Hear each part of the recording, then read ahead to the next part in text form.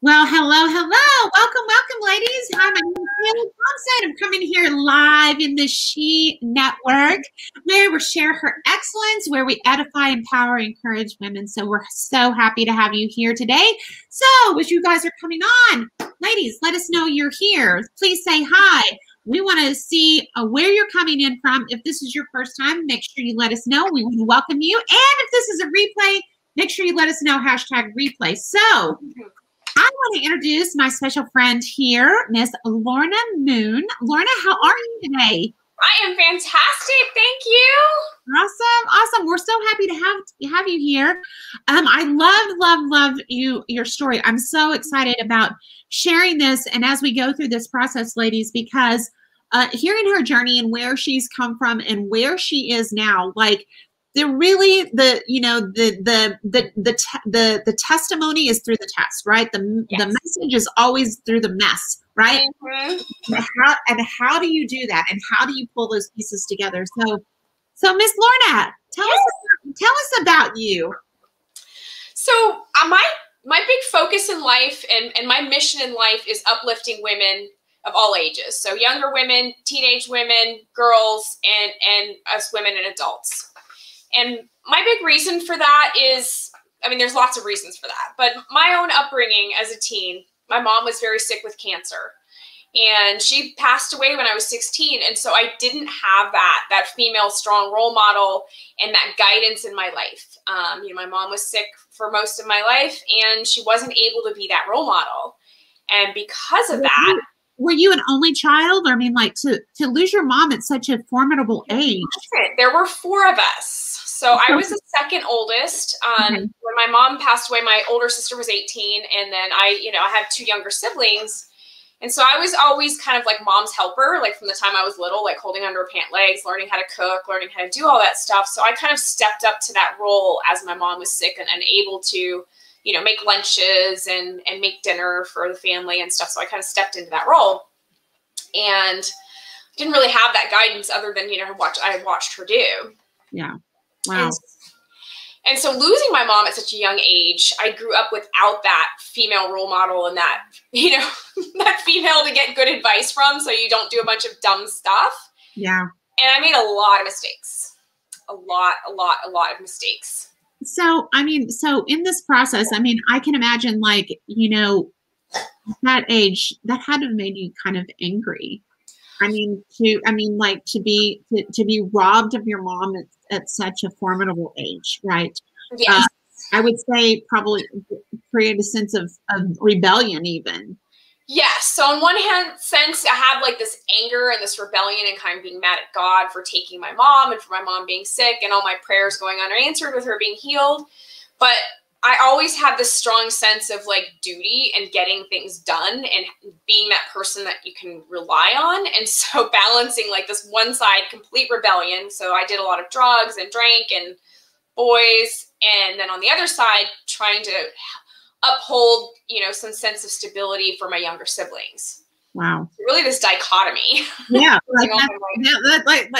That's like one end of the spectrum to the other. Like, dealing with your own stuff, but at the same time, having that, I will call it that red personality, that the leader, right? Yes. And feeling like, okay, this is not the right way to lead, but I've got to navigate through my own, external, internal, battle that I'm going through.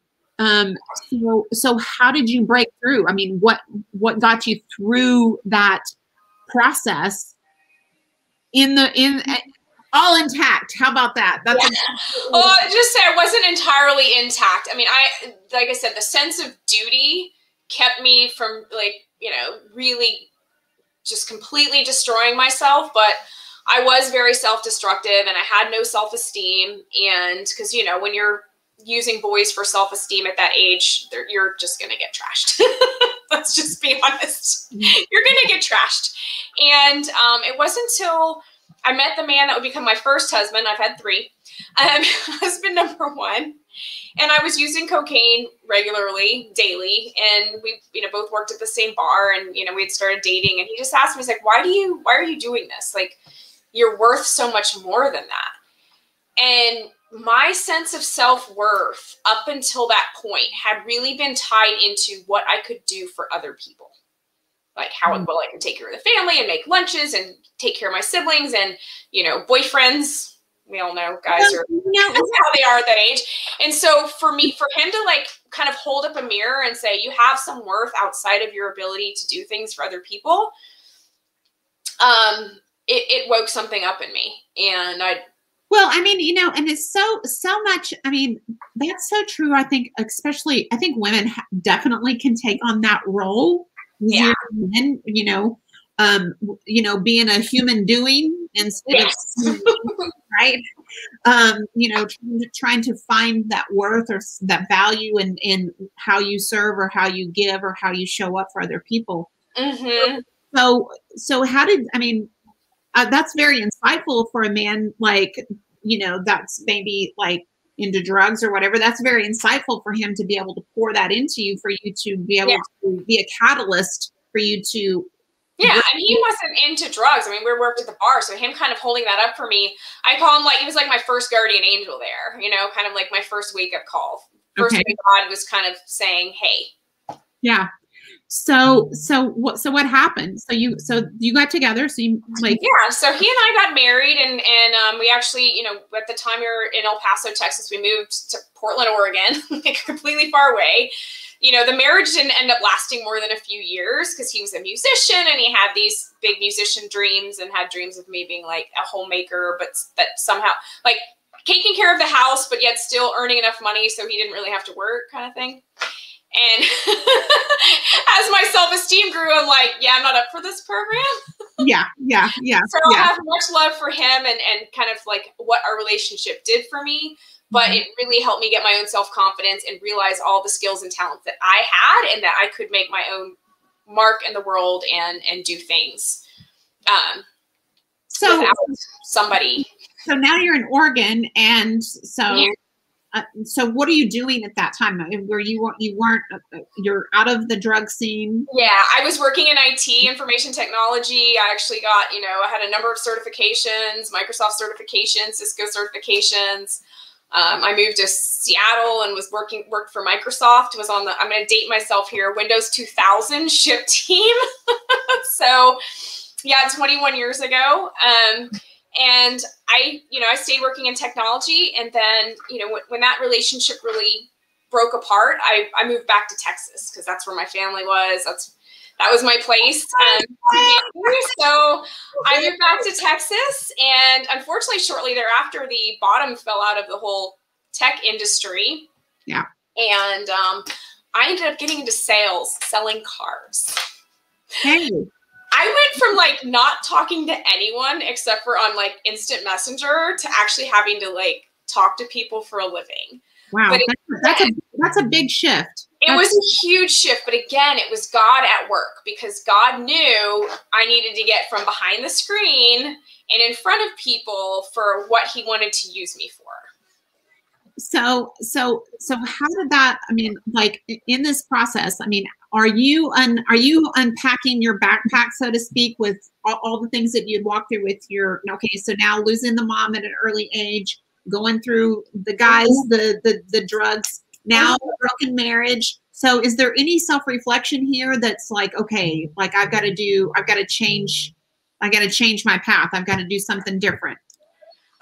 It really wasn't. It was like God training me through economic necessity. I still wasn't, I guess I was somewhat dealing with some of the grief from my mom, like at the level that I was able to.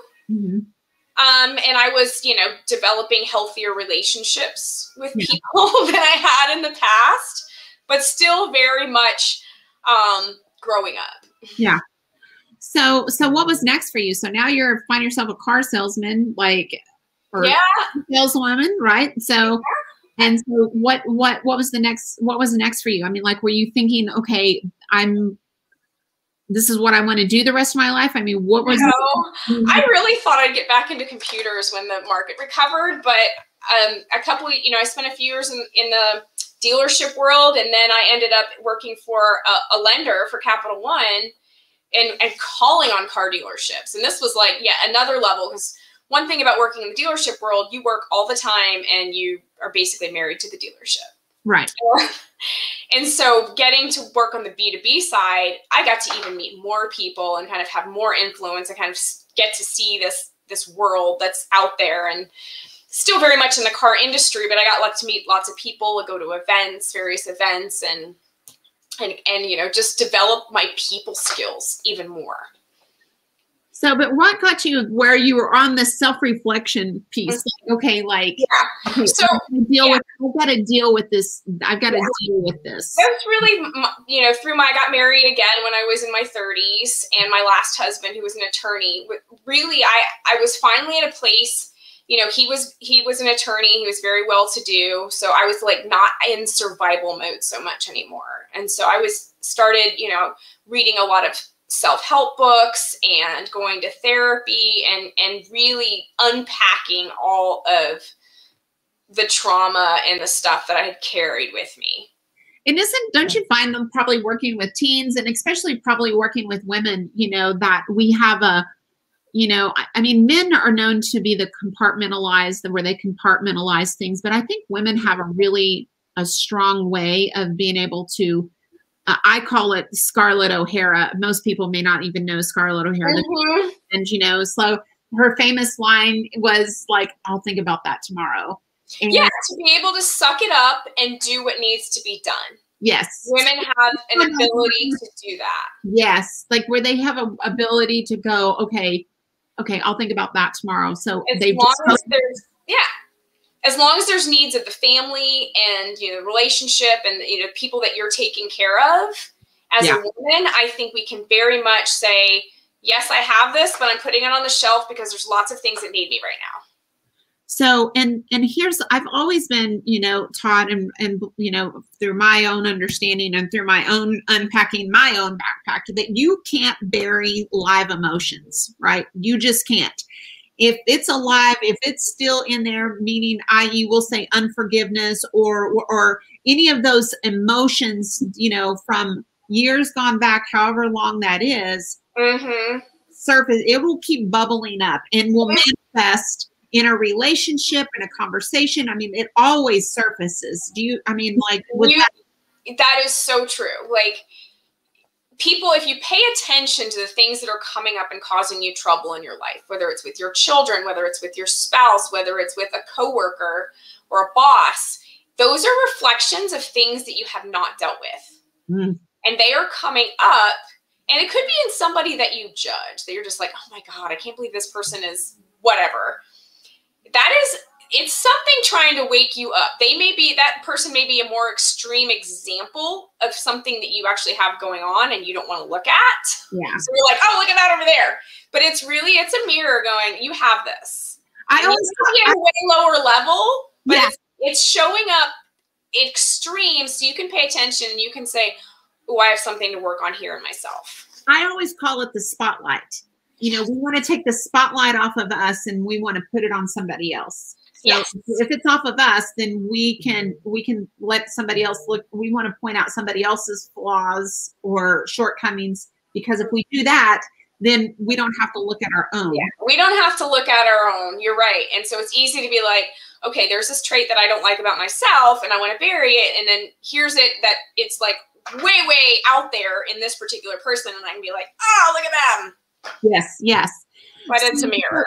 So in this marriage, now you find you have this time and this time freedom to be able to self-reflect.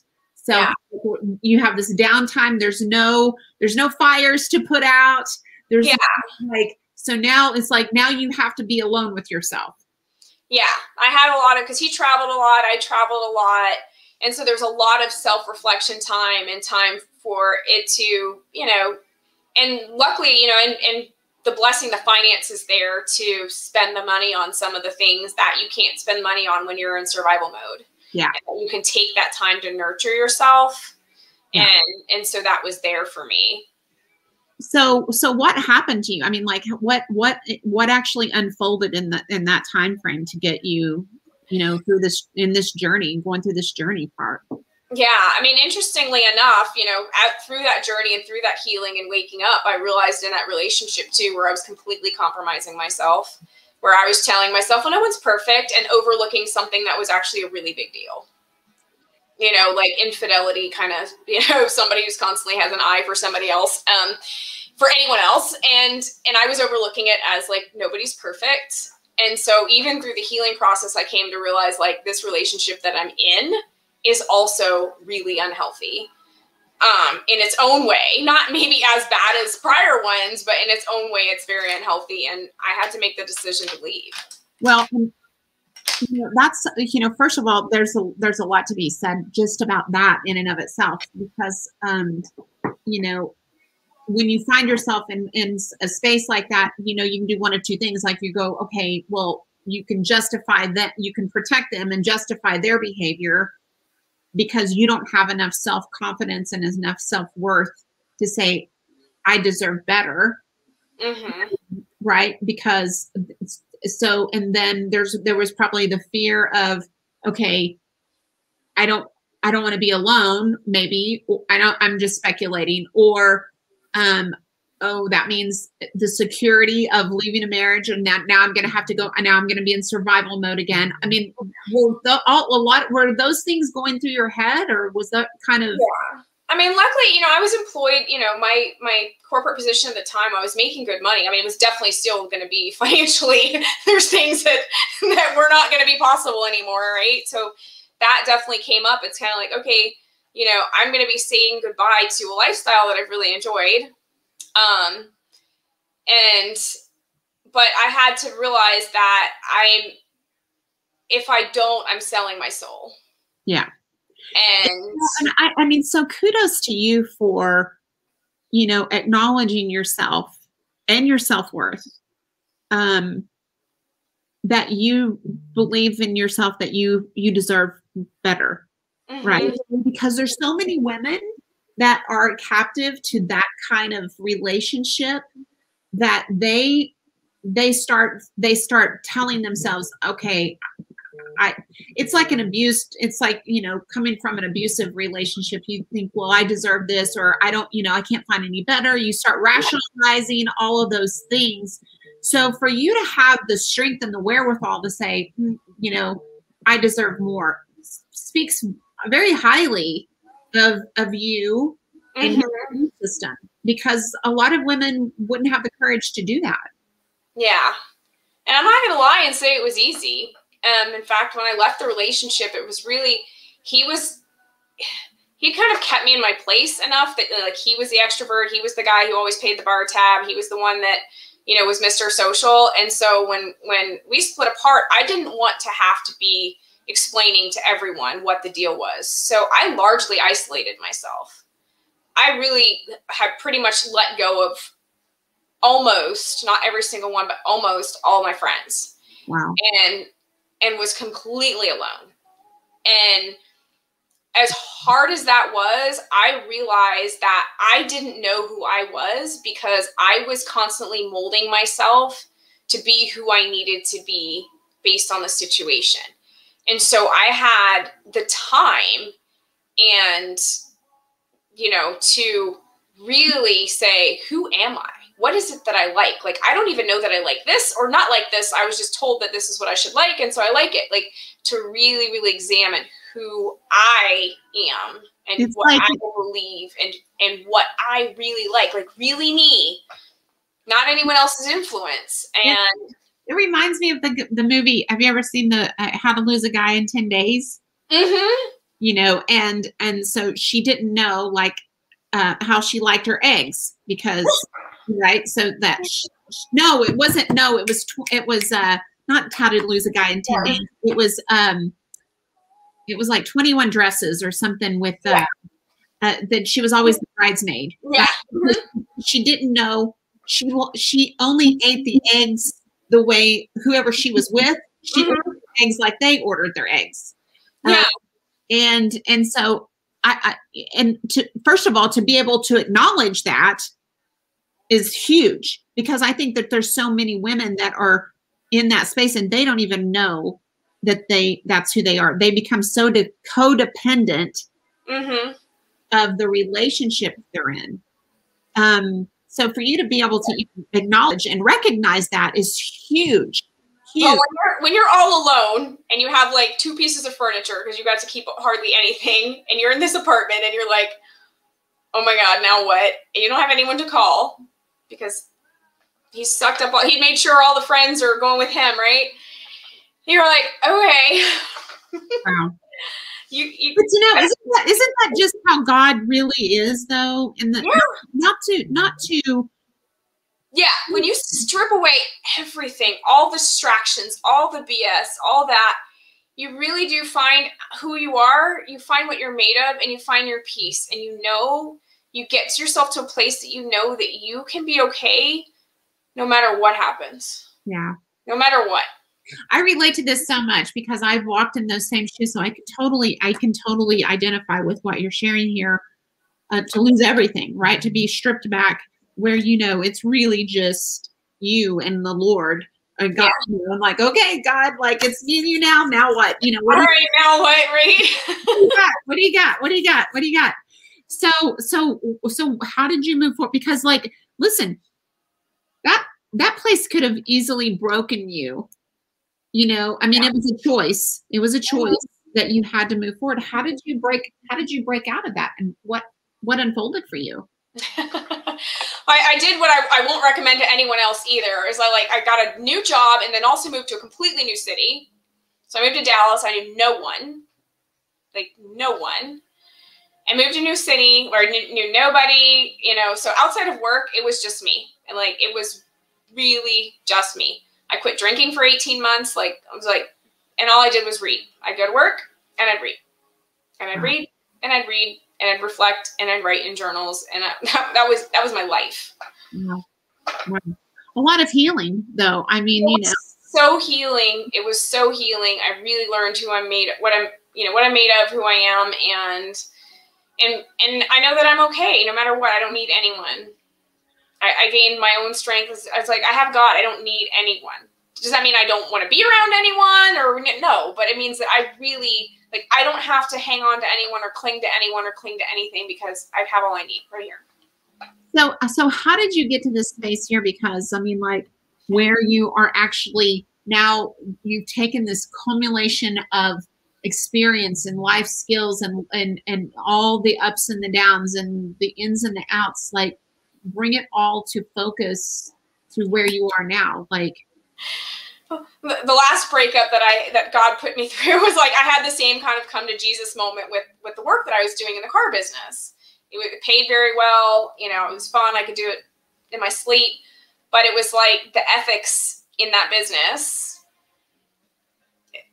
they're just largely not there. I'm not saying 100% not there. I do have a couple dealer friends that are ethical, but largely they're not. Yeah. And they will rob your grandma if they can. And it was kind of like God waking up again, is this what you want your legacy to be? And I was like, no, this is not what I want my legacy to be. And so 2 years ago, that's when I became an entrepreneur. And I'm like, my focus is uplifting women and girls. Wow. I want as many young women and as many, teenage women, girls, not to make the same mistakes that I did. And I want older women that have made those mistakes, that do have those battle scars, to heal so that they can really become their full and best self. So I mean, that's a big jump. That's a big leap from going huge, from being, in this sales arena to being your own entrepreneur and saying, okay, this is what I'm going to do to leave a steady income, to be able to jump in and go, okay, I'm embracing all of this. And how do I make this work? Not only for me financially, how do I serve the people that I want to? And how do I market myself? How do I get the word out? How do I start this process? What did you do? It's been a learning experience. I mean, I did have the benefit of, I did get an MBA over the years. So I do have the schooling and the business background, thank goodness. But, learning the online space and online marketing was just, that stuff was not covered. That I learned by doing. I learned by investing in programs. Some were really good investments. Some were not very good investments, but you learn along the way. And so a lot of the journey was just really learning the things that I didn't yet know. and, you know, getting connected with amazing people like you, and really, you know, as women, we have to look out for each other, and we do need those connections and the uplift of each other. And so I've been very blessed from that standpoint. So your focus is being, you know, helping women. I mean, because I always say, like, it's really hard to help or serve someone if you haven't been through some stuff, right? Yeah. And ladies, like, if you're going through some stuff now, trust me, it's not for you. It's for somebody else that God's already got in your journey, and that's going to be in your path that you haven't even probably met yet. Yes. And so how has that been for you? Like, being able to pour into, you know, and help people break free, because, you know, we talked about how we were going to be focusing on forgiveness. Like, tell me how you know, as the ladies listening in here, let's talk about that subject matter, because obviously you've been through a lot. And how do you help these people break through that? First of all, see it, then break free from it.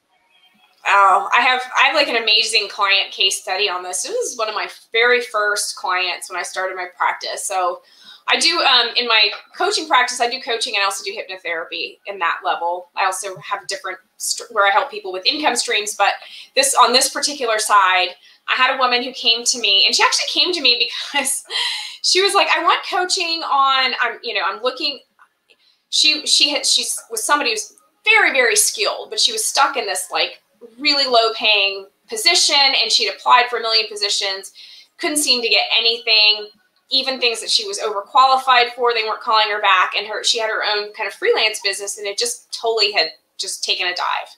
And she was, you know, very, very type A, had my plan A, my plan B. And so I like had her lay everything out. And I was like, you're blocking everything with your resentment. Like, she had a lot of resentment towards her mother.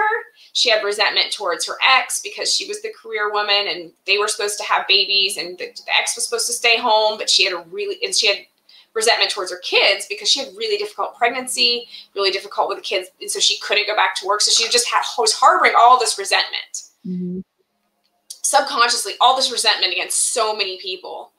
And I said, you know, I'm going to work with you on hypnosis with this, because I think this is going to be something that it will help you release it.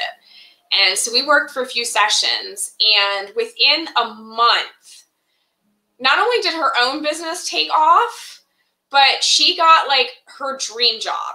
Like, I had to write out, like, if you could write the perfect job description for you and who you'd be working for, how much they would pay you, like all the stuff, what would it be? And she got it. And that was because she released that resentment. You cannot tell me it's not. That's the only thing that changed in her life. Wow. She released this resentment that she had, you know, because of how she felt her career had been stymied, because of her kids, because of her ex-husband who left her and all this stuff. And when she finally released and healed that, everything's fallen into place for her. And she's still doing amazing. Right now, she's in Panama, house sitting some rich person's house and working from the beach, remote, in this job that she has for the county, which the county never lets you do that, but they're letting her do that. Like, that is the power of releasing, forgiving and releasing resentment you have in your life. That is the power of it. So this is such a powerful conversation, because, you know, I know that so many times, and especially, again, you know, women, we think about that tomorrow, and we don't realize how many things that we push aside, that we try to stuff, you know, these live emotions, and not realizing that it's impacting our health. Yes.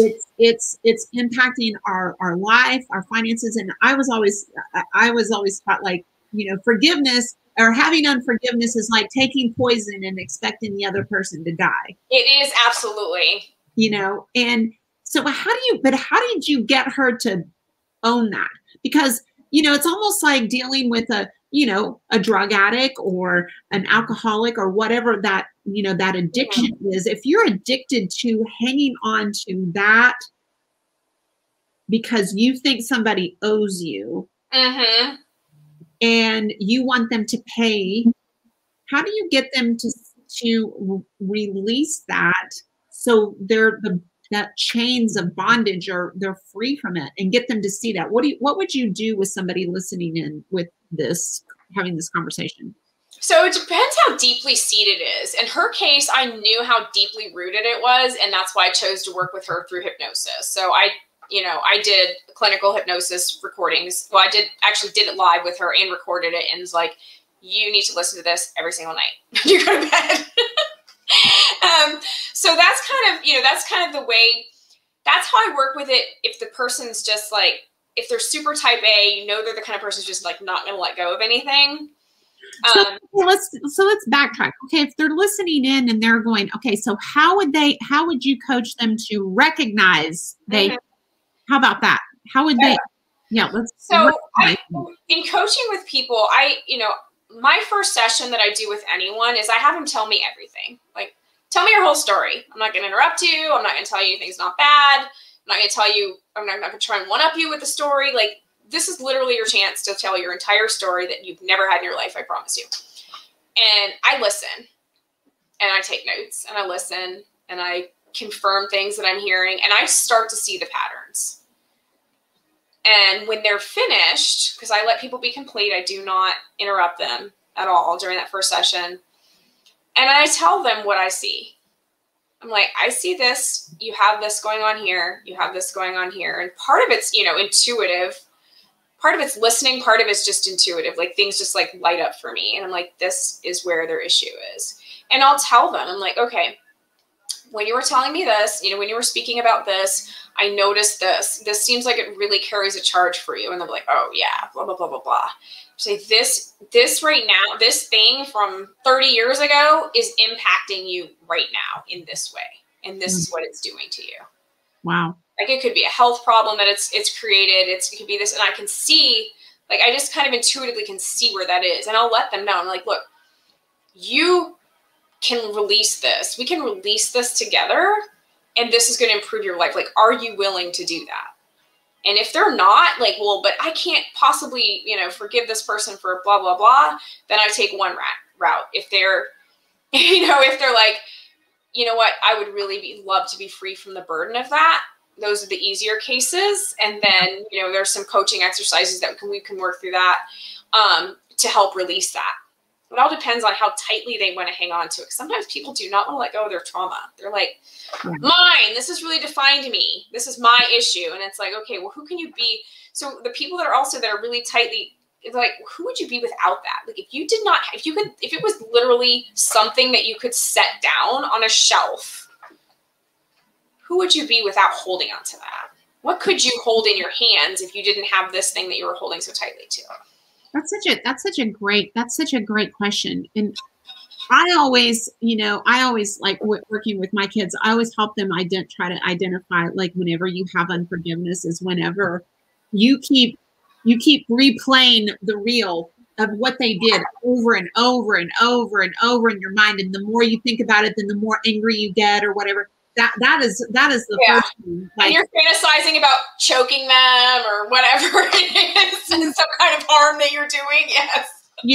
That is one way to say, okay, I definitely have some unforgiveness in this situation. Or if you're thinking about a person or a situation, it could even be a situation. Yeah. It keeps coming on replay over and over. If you can't stop thinking about it, and that is a true indicator. So if you're listening in and that happens to be you, and that's something like, you're like, okay, this is someone or something or an event that I have.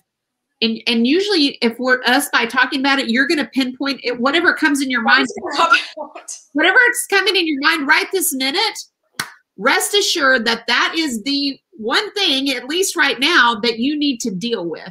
Right? First one. Mm-hmm. The first one. So if it's the first thing that comes to your mind, there is something attached to that. So Lorna, like, if they're listening in, if they go through this exercise, what would you have them do to break it? That just to take the first thing, how would they break that? What would you have them do? So it depends. I'm just going to use the example of what if it's a person, okay? Mm-hmm. So a lot of times it's a person. If it's an event, we approach it differently. But if it's a person, a very simple exercise that people can do is to write a letter that they will never mail, by the way, a letter to that person, even if they're dead. You write a letter to that person and tell them everything that you wish you could tell them. You can tell them how they hurt you and how they screwed you over, and like get it all out on the letter. Everything. You're not going to mail it to them. You're going to get all of that out and then burn it in a safe place. Safe place. Don't burn a house down. In a safe place. Whether you do it over the sink and you have the water ready to go, or over the toilet or whatever, burn it. Okay. And then take a bath. If you have Epsom salt, even better. Some kind of salty scrubs. If you don't have a bath, do a salty scrub in the shower and get all that energy off of you. Perfect. Because a lot of times your brain will keep stewing on things. It wants to be heard. And so by you writing all of that down, it is being heard. If you think about a child, like if a child's coming to you and they're like, Mom, Mom, Mom, Mom, and you're like, later, Mom, Mom, they're going to keep going, Mom, Mom, Mom, until you like, okay, what is it, honey? And they're like, I have a dinosaur and he's really big and he's purple and he goes roar. And you're like, okay, cool. And and then they go play, right? Your brain is like that. If you do not give it its time to tell you about its purple dinosaur, which in this case is writing your letter to that person and burning it, it's going to keep saying, Mom, Mom, Mom. It's going to be there, even if you walk in the closet. Mom, Mom. That's a great exercise. That's a great tool. That's a great equipping, like that anybody can do like today. Yeah, you can do that right now. You can do that like right now. And, so many times, like, and I always say, like, first of all, because I'm a believer, and I know, like, I'm like, okay, Lord, I just choose to forgive. Like, say it out loud, right? It may not be how you feel, right? But you can act your way into a feeling, but you can't feel your way into acting. You can't feel your way into action. You can act your way into a feeling. So I always like, and again, it's not easy, but if I choose to say I forgive, that's like, you can say, Lord, help me forgive. Yes. Lord, help me forgive. It really does help to do the letter though first, because it does get out of your brain. Yes. And then you say, Lord, help me. If you're a believer, Jesus, please help me forgive this person. It's really, really difficult for me. I cannot do it on my own. I need you to help me. So that's a two-step process, and I love that because sometimes even after the fact, you go through the thoughts come in. You can't find a thought with a thought. Due to the spoken word, right? I choose to forgive today. Yes, like that's such a powerful tool that helps me. So maybe that's somebody else. So as we're coming down to the end. So like Lorna, like what would you? I mean, you said you read a lot of books. Like, oh yeah. So, and a lot of this, what we're talking about is when we're talking about coaching, we're talking about changing, we're talking about forgiveness. Can you share maybe 2 or 3 books that maybe one is that's your favorite, or maybe you have a couple that will be your go-to that you could share with the ladies, like on this subject matter, that would give them some more equipping? Oh yeah, for sure. So like, I would definitely, The Untethered Soul by Michael Singer, I would absolutely start with that one. That is an amazing, amazing book. I've read it multiple times. And I highly recommend that one. And then as well as he has one called The Surrender Experiment that you would read second. And he really just talks about surrendering everything to God. And in The Untethered Soul, he talks a lot about forgiveness and kind of like how our brain works and not wanting to let things go. And it's very, very powerful to start the healing journey. And then I would say another author, I have 2 of her books right behind me, so that's why I'm like going to grab them.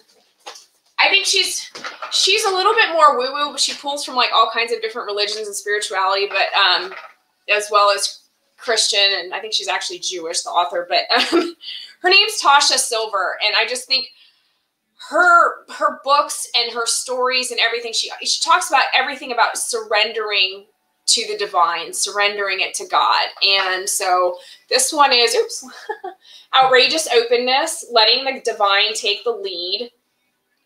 And there's some really great stories and stuff in there. And then there's another one, just change me prayers. So this is all about like asking God to change you into someone who can forgive. Change you into someone who can trust that God meets all your needs. Change me into, and so these are just, I keep them on my little stand there, and these are things that I just reread, and they just boost me up, and the prayers are just great prayers in the moment, because even as a believer, I read the Bible every single day. I have devotionals. It still helps to occasionally, when you get just, especially as an entrepreneur, as a business person, you get overwhelmed, and sometimes just like, I just need something to bring me back to just this simple, quick.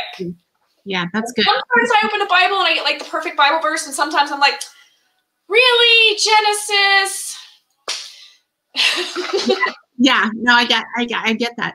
So do you have like a favorite quote or like a scripture or something like that you use like as your go-to, or is something like, okay, something that comes to mind whenever you go, okay, I need something fast, and you think about this, then you grab onto it like a little handle. Do you have anything like that? I would say, some of the words directly from the Change Me prayers, like, dear God, or to say, Jesus, please change me into someone that can let go of this and trust that you are guiding me and that I can hear your guidance. Please, change me into one that can turn this brain off and hear your direction clearly. Wow, that's good. Because what happens is our ego just starts to spin on things, and that's my go-to for like getting it to shut up so that I can hear God's guidance. That's good. God's got the better answer. I promise. Yes, that's true. So now, if the ladies if there was some way that they wanted to connect with you, or do some sort of like session or whatever like that you have, how would they connect with you? Okay, I got a couple ways to connect. So my website, lornamoon.com, right there, on that website they can book a free session with me to chat and kind of see how I can help them. I also have a free guide on anxiety, on calming anxiety, and they can get that by going to lornamoon.com/teach, TEACH. Okay, so okay, so I'm going to here we go. So it is Lorna Moon. .com. I'm going to put this on here. Lorna. And what was it? How do they get the free thing? Just add /teach. Oh, okay. And there you go. Yay! So there you go, ladies. So if you want to actually reach out to Lorna, if you want to have some coaching, and if you want to have a free resource, you can go there. She has a free consultation available for you. So as we're finishing up, was there any last words of wisdom that you would like to pour into the ladies here in the group? I would just let them know. I want every woman to know that you are capable of way more than you think that you are capable of. Whatever your dreams are, whatever your goals are, it doesn't matter the age, whether you're young, whether you're, quote, old, or anywhere in between. It is possible. You can have the life that you want, and it's just waiting for you. You have special gifts that God gave you, and the world's waiting for them. So don't be afraid. Help is here. So powerful, ladies. Like this is like the message like Larry and I are always so passionate about, is that you are good enough, right? You don't have to get taller. You don't have to get younger. You don't have to get older. You don't have to get anything. You are special, and God is waiting, and he's got a plan and purpose for you. You just have to be willing to walk forward and get out of the boat, right? Exactly. And so I hope that each one of you ladies got some value out of today. I hope that, my prayer for you, if there's anything that you're holding on to, allow God to take it so you can be free to do what he's called you to do.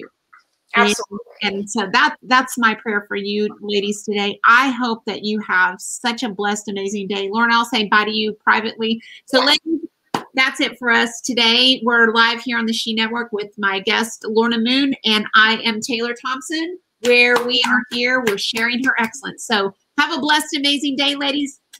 See you soon. Bye-bye.